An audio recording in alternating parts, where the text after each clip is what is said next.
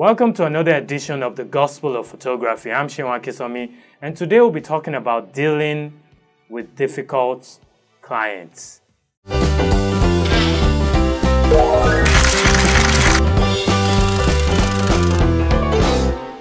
I recently had a situation in which a particular photographer's client actually posted a derogatory comment on the photographer's website, and interestingly enough, they actually tagged me.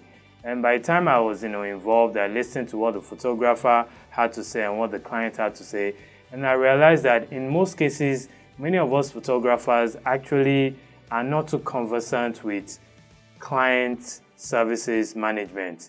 There are many scenarios in which a particular client, of course, whether difficult or not, pays you money for services, and whatever that you have promised to deliver, in case you maybe end up not delivering when you plan to deliver or something comes up, it's important to actually learn how to communicate well with your clients. Even if you promise to deliver the final product 7 days after the coverage, and maybe for some reason or the other it's taking about 6 months or 1 year, it's important that you learn how to communicate this to a client in such a way that the client doesn't get upset and post derogatory statements or comments about your photography business online. Now, the interesting thing to note is that as much as you can't please every client, many times, even if you have 99 satisfied clients out of 100, that one bad customer service experience with a difficult client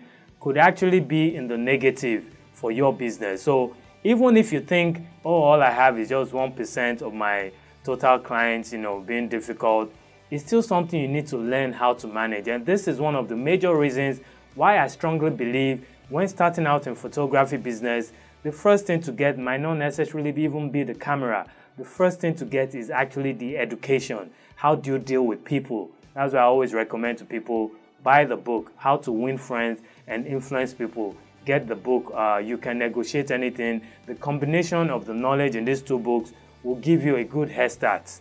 Okay, so whatever you do, make sure whatever seemingly difficult clients that you are having, and interestingly enough, in some cases, we actually have difficult photographers. You have photographers that are just bent on being stubborn. I mean, if the client wants black and white pictures and you don't deliver black and white pictures, for the sake of peace, just give them their black and white pictures so that they don't end up making statements that are not too nice about you online. Even if it means that you don't put your logo or your name on the album, do your best to satisfy your clients. Interestingly enough, some of the difficult clients I've had in time past have actually given me some interesting referrals, very good referrals. So learn to manage this very well. It's really, really key.